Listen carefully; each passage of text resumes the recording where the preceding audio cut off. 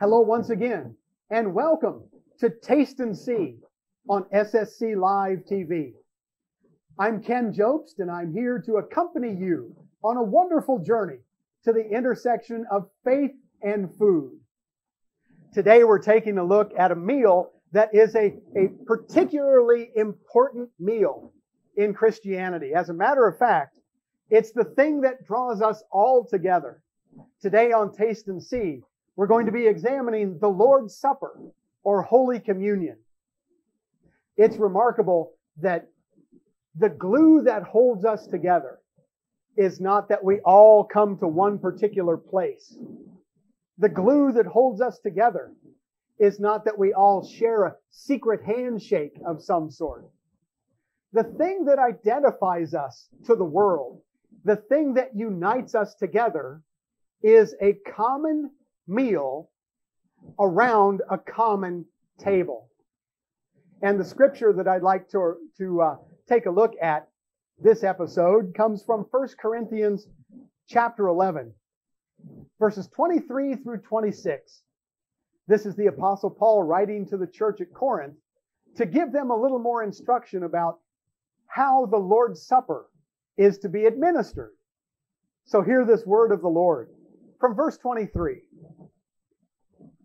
For I received from the Lord what I also passed on to you.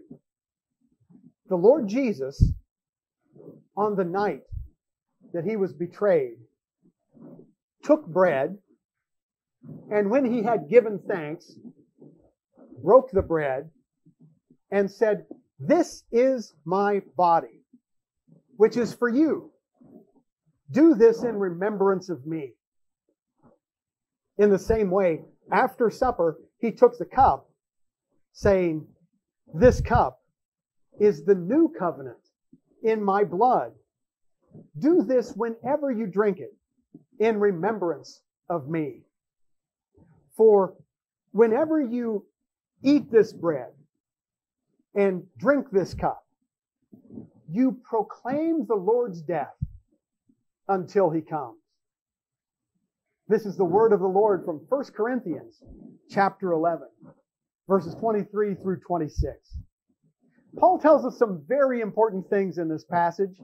One of the things that really stands out for me is that this is an event that happened on the night of Jesus' betrayal. You know, so many times we understand that a person's last words tend to be their most significant. We can find the recordings of last words of famous people, and sometimes we turn to them for their wisdom and their insight. But here we have recorded the last actions of Jesus on the night in which he was betrayed. And Jesus did 4 things on that night. And the verbs are explicit. One of them is implied in this particular passage. The first thing that Jesus did was he took bread. So the first verb is took, right? He took bread and he gave thanks for it. There's a lot of people in the world that will take the bread. That if you have bread on offer, they will take it. But Jesus, when he took the bread, he understood that taking and giving thanks for the bread are 2 actions that should always go together. So Jesus took bread and gave thanks for it, and then Jesus broke it. Now the breaking, right, occurs only after thanks has been given. And then, having taken the bread, having given thanks for the bread, having broken the bread, then he gave the bread to his disciples. Now, those 4 essential actions, take, bless, break, and give, are interestingly the very same verbs, the very same actions that Jesus did when he multiplied the loaves and the fishes. When he fed the 5,000, Jesus took the bread, he blessed it, that is, he gave thanks for it, he broke the bread, and He gave it. And right there, if we go no further, we have a beautiful template for the Christian life. How it is that we should be living as Christians from day to day. What's this day going to bring us? I don't know. What's tomorrow going to bring us? I have no clue.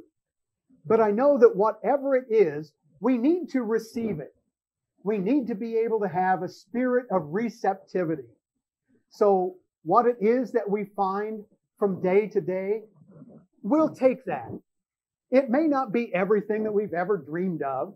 It may not be, all smiles and rainbows and everything, but we'll receive it.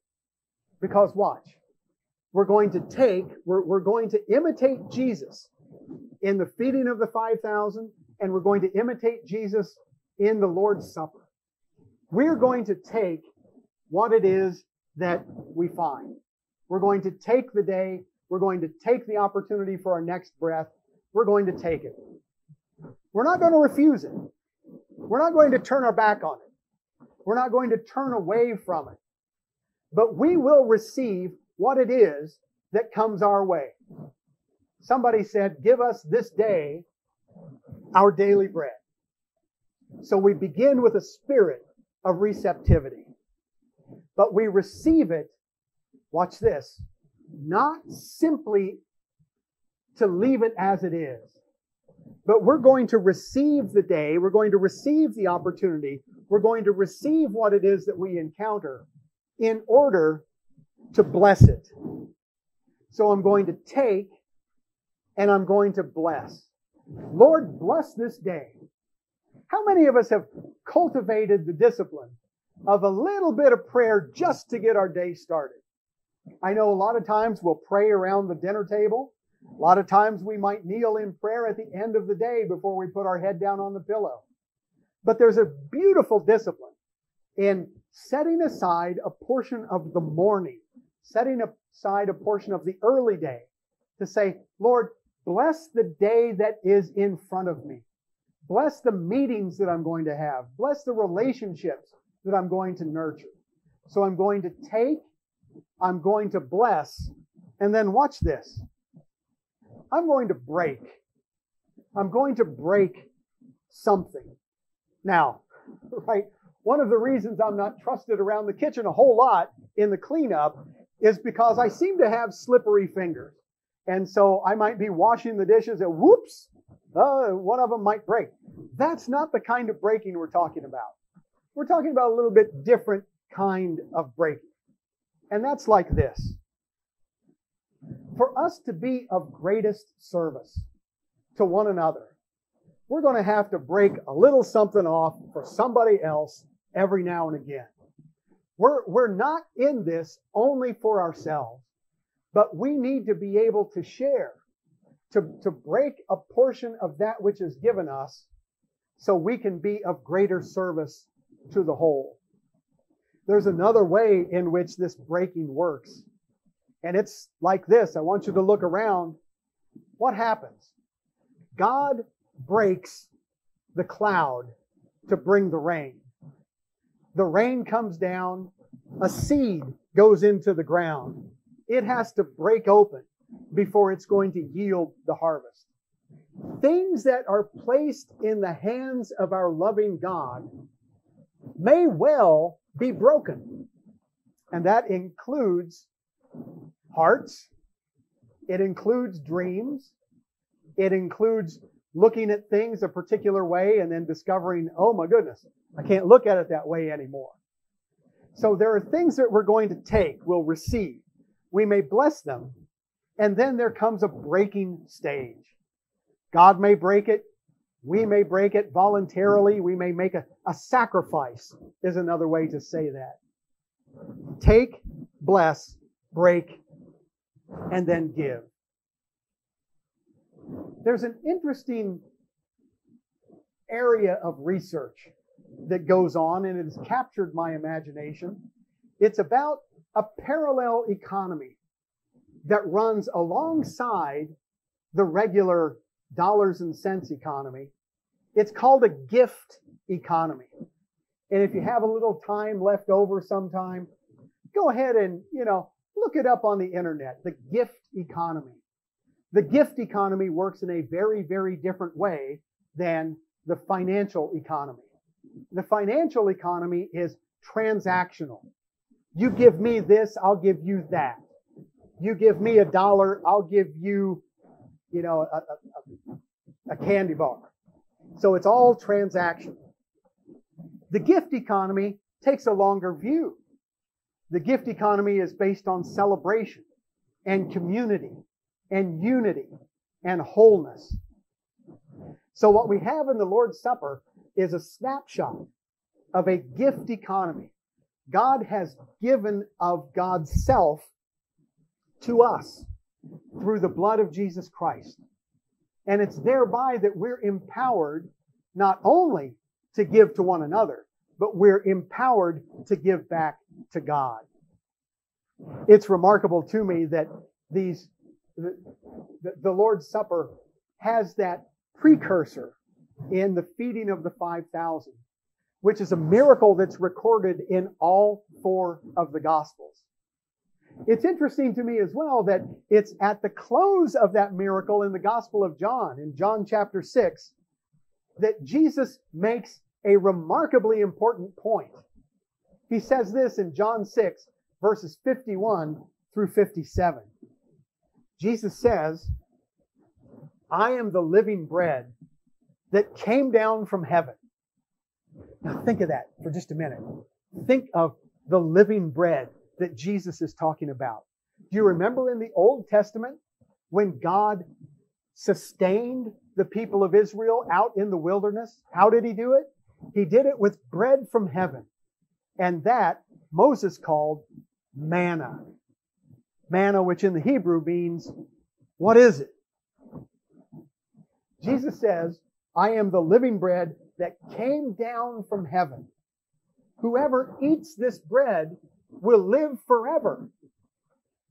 This bread is my flesh, which I will give for the life of the world. Now, right there, Jesus is telling us about the sacrifice that's going to take place on Calvary. He's looking forward, He's looking ahead in time, saying that He will be the Lamb of God that takes away the sin of the world. He will be sacrificed on the cross of Calvary. Verse 52, though, then the Jews began to argue sharply among themselves, how can this man give us His flesh to eat? Now, just literally on the surface of it, it sounds like Jesus is recommending cannibalism. My goodness. Now, I've got to tell you, I think those who are reacting in verse 52 are being willfully dense of the way Jesus is speaking here. They don't want to encounter what Jesus is saying about, bread of heaven, which they would have objected to that idea as well, that eating of the bread of heaven they'll live forever. Well, in Israel, they wandered in the desert and they died in the desert. And then Jesus' statement, this bread is my flesh. Well, those are all pretty controversial statements. So there may well be an intentional, willful block on picking up on this idea and running with it. But watch. This is Jesus' parabolic approach to a very, very difficult idea to understand. Jesus is making a point about the substitutionary atonement. He is going to die on the cross that we might live. It's a very difficult thing to understand completely. And as Jesus is just walking by and encountering these people, and this is the way the conversation goes, Jesus throws out this very controversial statement. This bread is my flesh, which I will give for the life of the world. Well, when Jesus gave a parable the parable had the action of sifting out the people who were genuinely curious and wanted the answer, wanted to learn more, from the people who were just going to take it at surface value and let it go. So Jesus was able to separate the wheat from the chaff by that parabolic technique.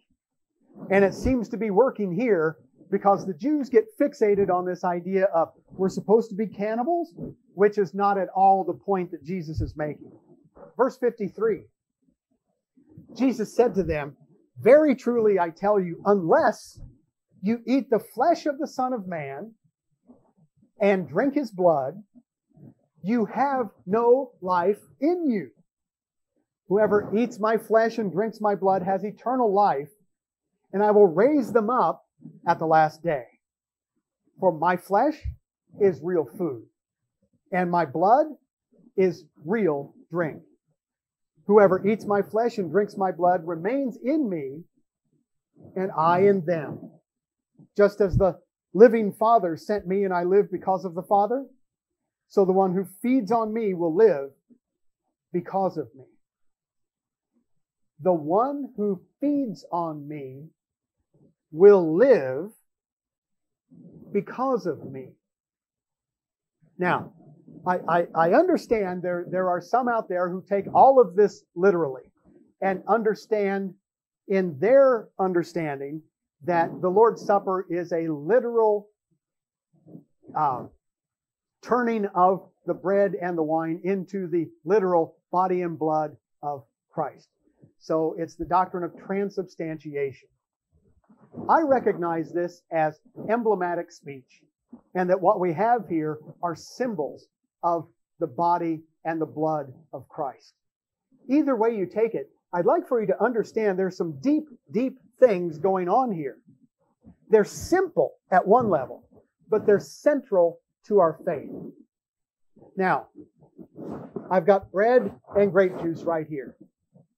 How long can I stand here and look at the bread and the grape juice? I could stand here a good long time. I could probably stand here longer than you would care to watch me stand here, right? But the bread will not satisfy my hunger until I eat it. I have to partake of it for it to do me any good. Likewise, the cup. I have to drink of the cup in order to satisfy my thirst. If I just look at the cup, if I just look at the grape juice, it has no way that it can be of any benefit to me unless it's in me. It has to be in me to make a difference. Now, there are libraries full of books about Jesus. There are encyclopedias that are writings about Jesus. But none of that, all of the libraries in the world filled with books about Jesus, cannot save us. What we need is to have Christ dwelling within. And that's the basic figure behind the idea of partaking of the flesh of Jesus and partaking of the blood of Jesus. We, as Jesus was incarnate, right? He came down from heaven and was born of woman. Just as Jesus was incarnate, so Jesus continues in a smaller way to be incarnate in the life of the believer.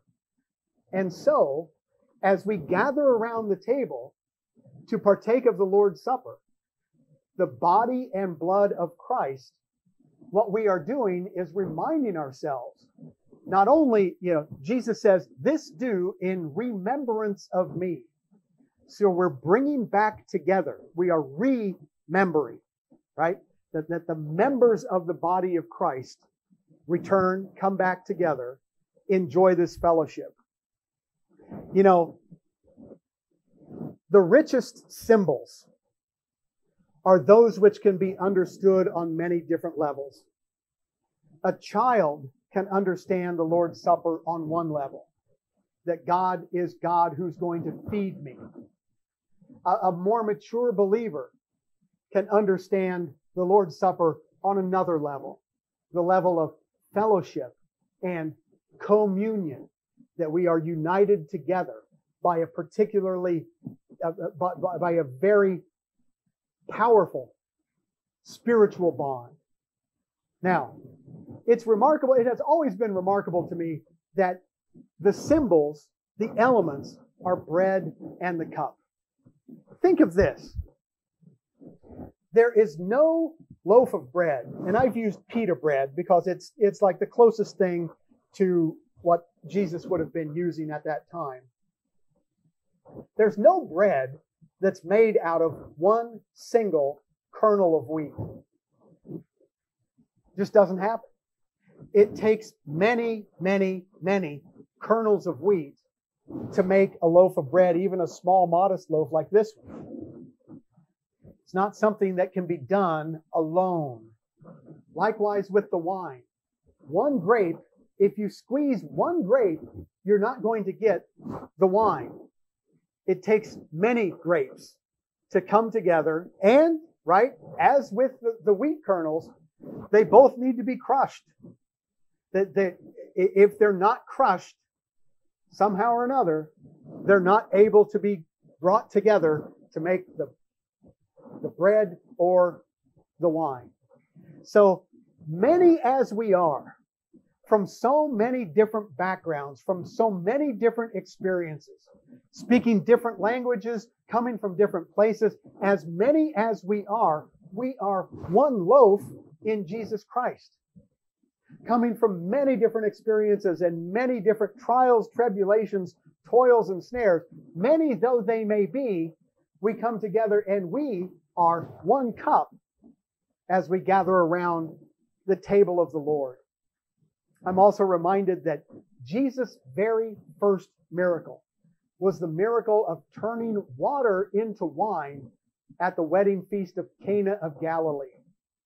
And thereby, we've got wine once again as an emblem on a whole nother level. The wine that Jesus made in that first miracle is wine that is emblematic of joy.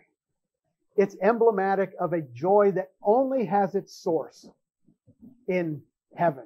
It only has its source in the imagination of God. So we've got joy. And what does bread do? Bread sustains us. The bread from heaven, the manna that came down from heaven, sustained the Israelites in the wilderness. For an entire generation, they were fed by manna. So once again, we've got the symbols of wine for joy and the symbols of bread for sustenance. We're able to be sustained in this life by the communion that we share with God, by the joy that we share as we come around the table. So, communion reminds us that Christianity is a social faith.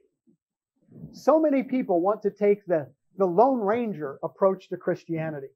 So many people want to say, well, I'm going to go it alone. I can go out by myself. I can pray by myself. I can read the Bible by myself. Why do I need anybody else to be a Christian? Well, it's like this. We're made to be in relationship. Christianity is not checking the yes box to a list of propositional truths. No.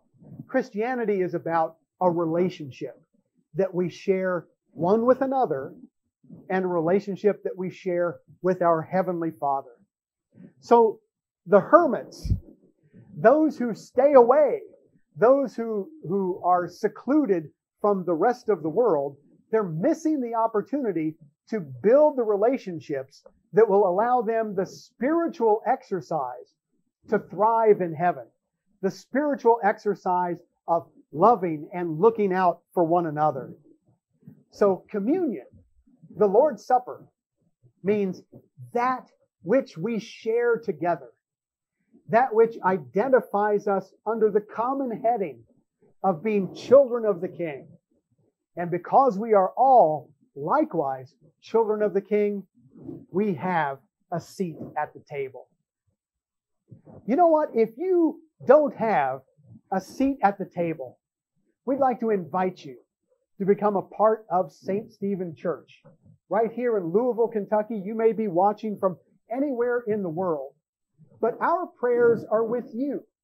And we have a place for you around the table here at St. Stephen Church. We have the ability to commune one with another, many as we are, even though we may be separated by distance. We're united by the blood of our risen Lord and Savior, Jesus Christ. So I would like to invite you to the table, invite you to the fellowship, invite you to the adventure of being a part of the body of Christ here at St. Stephen Church. So, as we read this scripture in 1 Corinthians, we recognize that the Lord's Supper is an invitation. As we read in the Gospel of John, we see that Jesus is serious about the dimensions of his sacrifice for our benefit. The Lord's Supper has been called the Eucharist, which means the great thanksgiving. And it's good and it's right and it's fitting that we should lift up our hearts unto the Lord as we gather around his table. In the time of the Corinthians, the church at Corinth had what was called the love feast. And the love feast was a feast to which everyone was invited. They certainly had more than simply bread and the wine. They had all kinds of food. But as the food was brought in, it was shared among everyone present with a prayer of thanksgiving, a prayer of deliverance and hope, and a prayer of encouragement. Today, from St. Stephen Church in Louisville, Kentucky, I want to say thank you for watching. Thank you for being a part of the Taste and See family. And we reach out to you to connect as part of the body of Christ at St. Stephen Church. Why don't you go ahead and contact the church at newstart@ssclive.org or give us a call. There'll be information down below about how you can connect with this wonderful fellowship. Until next time, this is Ken Jobst for Taste and See on SSC Live TV. Let somebody else know about us. And until next time, we'll see you then. Take good care. God bless you. Bye-bye.